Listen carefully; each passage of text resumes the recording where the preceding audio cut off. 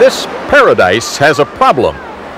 The lucky few who live here, 30,000 mostly white and well-off, are worrying about some high-profile crimes in the island's public housing, which is mostly black. In the last few months, a woman was murdered in this neighborhood. A 17-year-old boy shot in the back. Another man kidnapped at gunpoint from outside his apartment.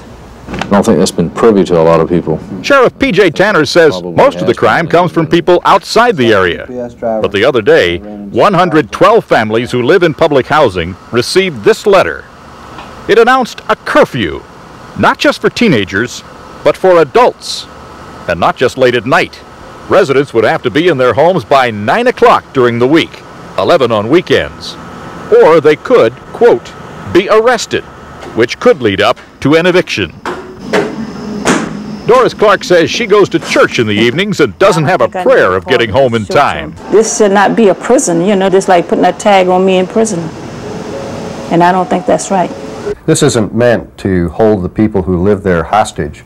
It's not enforceable. But Councilman Bill Ferguson thinks that's exactly what's happening. Dumb idea, good idea, stupid idea. Dumb can be improved, stupidity, very hard.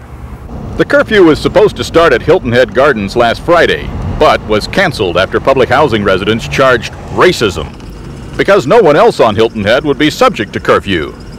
Now, another security measure, which could be even more controversial: ID cards. Again, only for residents in public housing. They would be required to show them to sheriff's deputies on demand. If you go against that policy and procedure, you could possibly lose your apartment here. I should not have to show an ID to anybody to go into my apartment. But if they are caught without their cards 3 times, they will lose their homes. It's a cost the resort brochures for Hilton Head don't list. There is a special price for this little piece of paradise for those who live in public housing, mainly poor, mainly black.